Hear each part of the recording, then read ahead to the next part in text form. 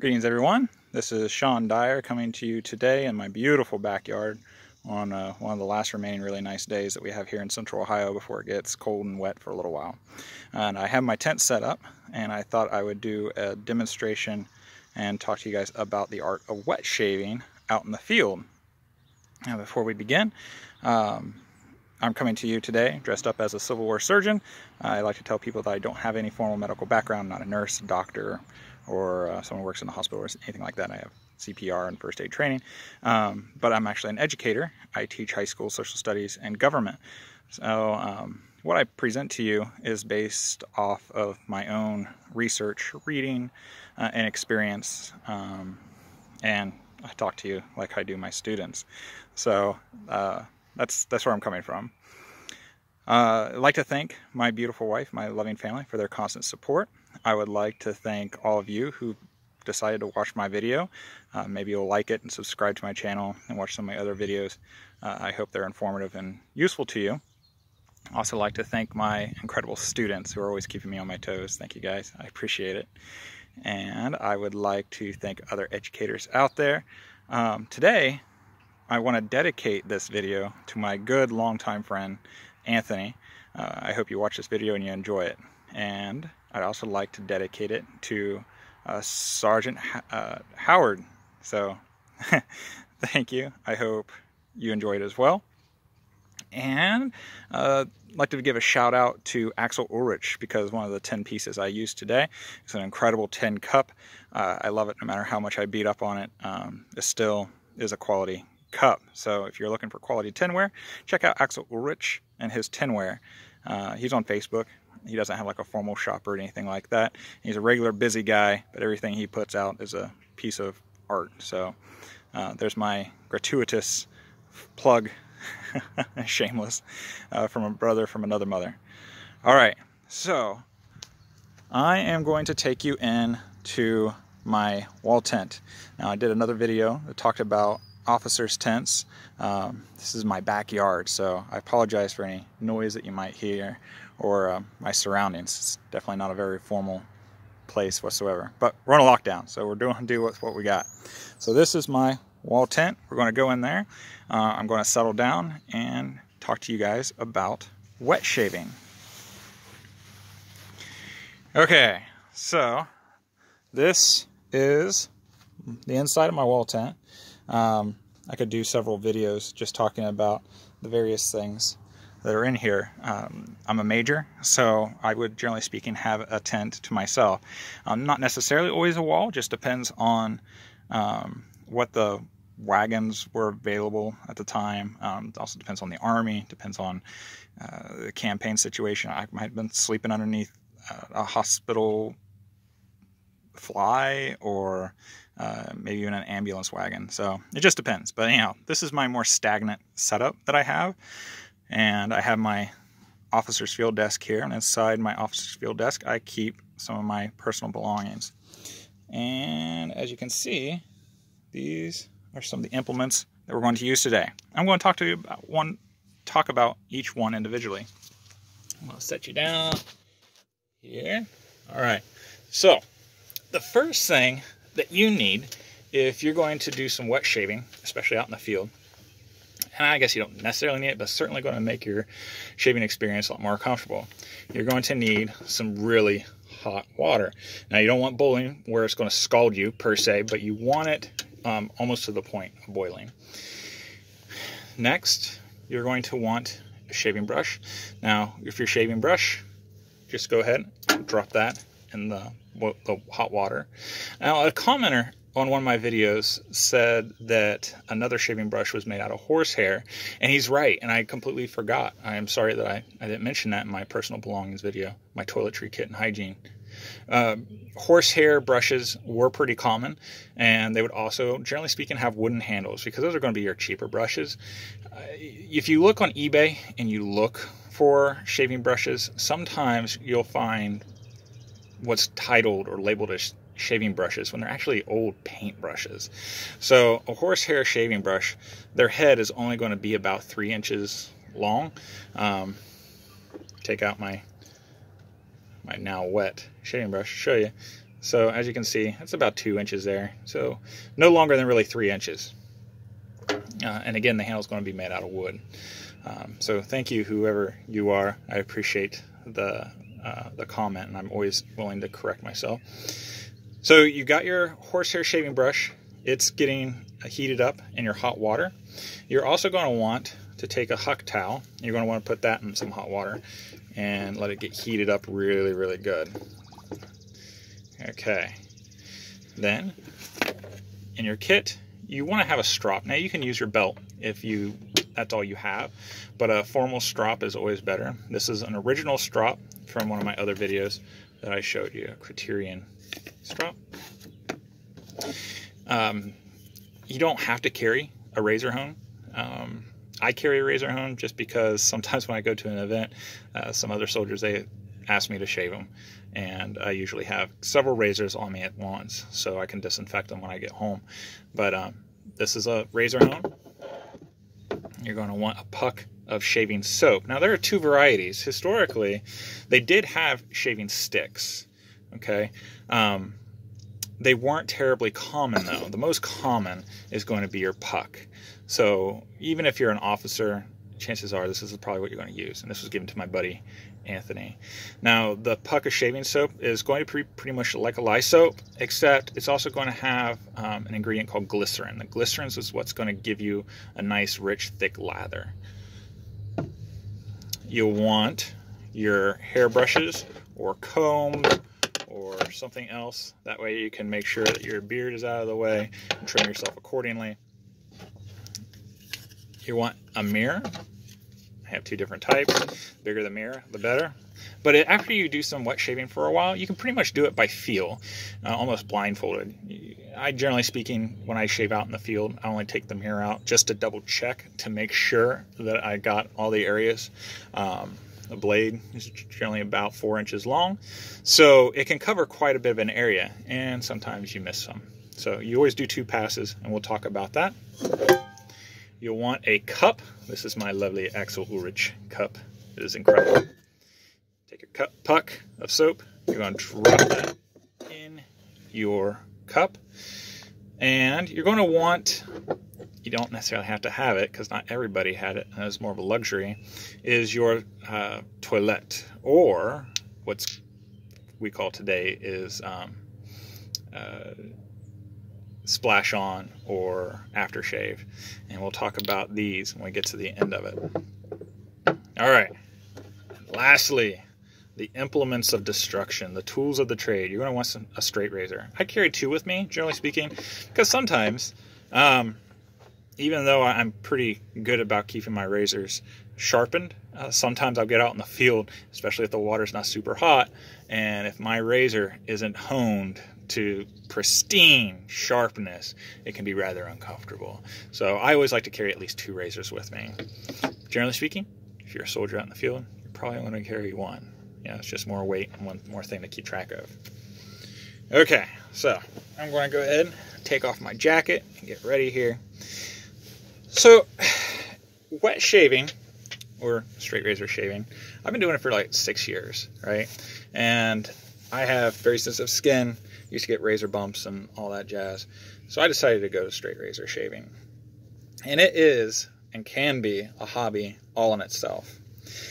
People sometimes poke fun at me, and I get harassed that I kind of have women characteristics, female characteristics, like, you know, you're always talking about all these hair care products and stuff, and there's some truth to it. Like, women get a lot of flack for spending so much time in the bathroom, but really, historically speaking, shaving was a ritual. It's a man's ritual, and not till as of late, more recently, since the 1940s, 1920s, after the 2 world wars, did speed for shaving really become more of a necessity, because a lot of those guys, they were in the military, they're out in the field, we went to the safety razors, and we're just looking for more disposable, let's get it done, out of the way. But also the trend happened that men had to shave, like, completely off. You're not just cleaning up the lines and looking nice. So there's some of that goes into it too. So to shorten what I was saying there, I do actually have more hair care products than my wife, between beard balms and pre-shave oils and after skin products and stuff like that. You know, like I said, it can be a hobby all by itself. I do, but it's because I enjoy it. All right, so I took off my cravat, took off my vest and everything. Generally speaking, you would do this possibly with a shirt off. That way you're not getting messy. But I'm not going to take my shirt off. I'm going to leave it on. So you're very welcome. All right, so now I got my hot towel. Again, you want it really hot. And honestly, you want it hotter than this, but we're going to use what we got. Once you have your hot towel, you're going to fold it, depending on what area you're going to shave with. I'm going to put it back in for a second. You want to apply it to your skin as soon as possible to keep that heat in. Okay. I only shave my neckline, which is right here, my chin line. I tend to keep my beard on, even in the summer. It's natural sun protection. I get burned pretty easy. So you cover your area that you're going to shave with a hot towel. You're going to leave it on there until it starts to lose its heat. As soon as it starts losing any heat, you want to take it off.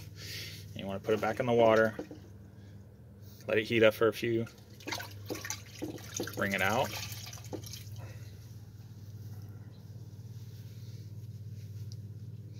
And put it back on. Okay. Now, you got your cup. You have your puck of soap in there. You got your shaving brush. Alright, so while leaving that on there, I'm going to make some circular motions on the puck, and the whole point is to build a lather. If it doesn't have a lather, then you're not doing it long enough. You might need a little bit more water too. So you just kind of got to play with it. If you do get too much water, you can dump out a little bit, but also the more you stir it up, it'll dry out. Alright, so as you can see, there's my lovely brush. It's got some lather on it. Pretty much there. You don't want it too dry because the soap will dry out on you. Alright. So now I'm going to apply the soap in circular motions, the area that I'm going to shave. Now this is also going to contribute to softening the hair. There's a ton of shaving videos out there if this is something you really want to get into, and they go into more specifics and more detail, but this is just a shaving out in the field video to show you how to do it in case you want to try it out. And I strongly urge you to. Alright, so now you take your straight razor and you're going to get it ready. Now, if you do have a hone, we're going to start there. Maybe you haven't honed it up a bit. Take your brush, soap, put a few strokes on there, and you're going to make what's 10 total strokes, kind of in an X, because these are really narrow hones, as you can see. 1, 2, 3, 4, 5, 6, 7, 8, 9, 10. Good. Okay. So there's that. I'm going to wipe the soap off on my towel. Got another dry towel. It's always good to have at least 2. I generally speaking keep 3 towels on me. If you're a lowly soldier, you might only just have 1, and you dry it off on your pants or something. Okay, so with your hone or with your strop, you're going to do the opposite of what you did on your hone. On the hone, you're going to move forward. On the strop, you're actually going to move backwards so you don't cut into the strop. So 1, 2, 3, 4, 5, 6, 7, 8, 9, 10, 11, 12, 13, 14, 15, 16, 17, 18, 19, 20. So 20 to 25 will do it. All right. Now, your neck is probably drying out a little bit, so grab some more soap. Want to make sure it's wet. It starts drying out on you, add it, because that moisture is what's going to help the straight razor glide. All right. So now I'm going to start here. Now each person's beard is completely unique. If you go to a barber and the barber's not asking you what direction your hair grows, truthfully, they should, because the comfortable shave is going to depend on what direction that your hair goes. Now, they might be able to look underneath, but if they don't say, hey, do you have any tough spots or something like that, then just let them know. My beard, for the most part, goes one direction on this side, but on this side it goes a completely different direction. If you have really curly hair, it could be even more difficult. Again, I've been doing this for several years, so I kind of know where to go with it. I do have my mirror here, and here in a second I'll take a look and I'll check it just to make sure I got the right area. The angle of your straight razor, you want to keep it at about a 20 to 30 degree. Anything less than it's not going to cut. Take your time with it. Don't add pressure. If the hair is pulling or you have to add pressure, then your angle's off or your straight razor is not sharp enough. Okay, it should be very comfortable, easy going. Now, as you can see, on this side, I actually go upwards instead of downward. On my second pass, I'll actually do opposite.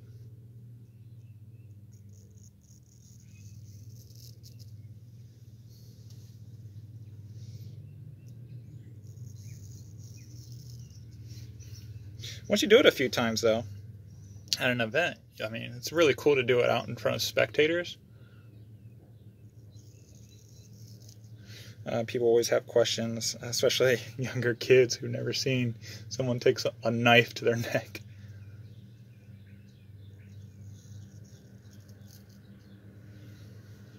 All right, so let's see how we did.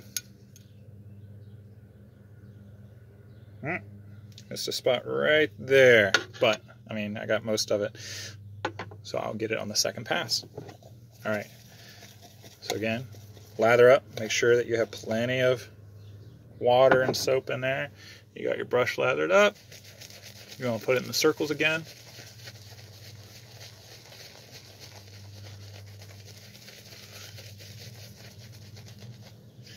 Okay, now the second pass is just to get leftover remnants pretty much, but it also gets a little bit closer shave. All right, so I'm going to go opposite of what I did last time.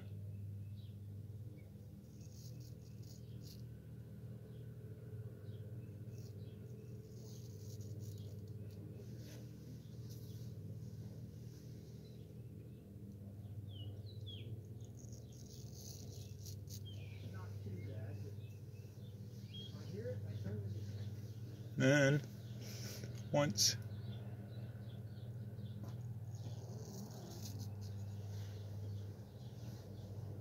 you get there,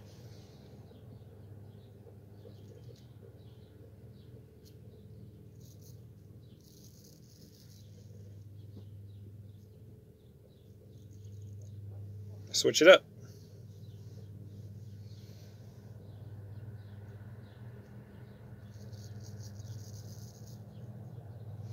Not in a rush. Get the angle right. Now, this area right here is actually a trouble area for me. So if I were to go down the opposite, like last time, then I guarantee you I'll get some spots, like razor bumps, etc. This one just kind of curly cues and gets really weird. So instead of fighting it, I'm just going to go the most comfortable direction that I can, which is back up. All right, so let's see how I did. Not too bad. Not too bad at all. All right, so you check your work. Everything looks good. Take your towel, dry it off, get some of that soap off. Take your wet towel. Now, if you're at home, cold water is actually better for this, because what that does is that closes up the pores. I only have hot water, warm water, so that's what I'm going to use. I guess I could use water from my canteen, but it is what it is. It's okay. Out in the field. Okay. So I wiped it up. Now, if you did your job right, you can take your aftershave, or toilet water, that's what they traditionally would call it, and you can apply that. Now let's take a minute and talk about aftershaves, because perfumes or colognes were more common. Aftershaves weren't really around. Aftershaves hold a very specific role, and that is to not only kind of disinfect, but also to close or be a bracer and close the pores and everything, so you don't have the effects of razor bumps and everything. They make lotions pretty much do the same thing. Witch hazel, if you have that, is a very natural use to put on your skin. It's an astringent, so it'll help you with any razor bumps that you might have. If you are going to go with an aftershave, historically speaking, there were a few options. Your average soldier really wouldn't use them because they're going to be kind of expensive.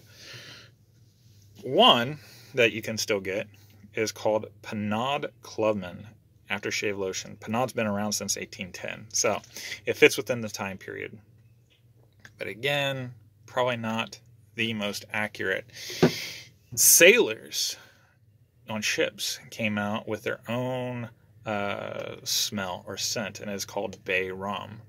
Now you can make your own Bay Rum. Take some rum, take some bay leaves. You want fresh bay leaves, you want to put that in there, and you want it to ferment for a while. After you do that, then you can string out the bay leaves and use the actual rum in there to use as a aftershave. All right, so I have Bay Rum. This is Pinaud, and this is probably the closest that I've seen if you're wanting to go with a more historically accurate, just rum and bay leaves. It does a good job, and that's what I actually have in my little glass bottle that I carry with me to my events. So I'm just going to put some Bay Rum on there, rub it in, and apply that. All right. There we go. Now, if you did your job really good as far as getting that angle right and having a nice, sharp, straight razor, you're not going to feel that stinging or tinging. It's always a good idea to stay up on your shaving, because if your hair gets out too long and then you try to shave with a straight razor, it's going to do more pulling than actually cutting. So the more regular that you shave, the easier the shave will be, the more comfortable the shave will be. All right, so now you've done your work on your face. You still have to do some after work on your straight razors. You need to dry your straight razor, rinse it off, dry it again. What this is going to do, the soap scum that's on it is going to be rinsed off. It's going to be wiped off, so you have a nice shiny straight razor. And then you're going to take your strop and you're going to do it like before. To save the video though, I'm not going to count this time. Just going to go back, forth, a few more, just so you get the general gist. Alright. Then, you should always have some oil. This is mineral oil. You can use any type of real oil that you want, that you have available. Oil, no matter what it is, will keep rust away. I have mineral oil. Put that on a towel. Take your razor. And if you are wanting to get into this at home, having mineral oil, most people have mineral oil even in their home cabinets because it's a laxative. So you can use it for a couple different purposes. Alright, so I wiped it down with oil. It's ready to go now. I can put it away into its leather slipcase and it's good to go. All right. So there you have it. That's my process for shaving out in the field. It was a nice, beautiful day today. It was a perfect day to do it. Like I said, I already had my tent up from the other video. Went camping with my boys over the weekend. And that was a lot of fun. I hope you guys are getting out during this time of lockdown. And if you're watching this after the lockdown, which would be really cool, I hope you're having a good day. And maybe you'll get out in the field or get into wet shaving as a side thing. It's a lot of fun. If you have any questions, make a comment. I always appreciate good feedback. If I messed up something, then let me know, and I'll apologize for it on another video, and I'll try to correct myself. As a teacher, we're always reflecting and trying to adapt and get better. So, thank you for joining me today. I hope you learned something. I hope it was something of interest. Please like and subscribe to my channel. Share it. I'd appreciate it. And make a comment. Let me know how you're doing and how I'm doing. Thank you. Have a wonderful day. Give a kiss and a hug to your loved ones. And I will catch you guys later next time. Take care.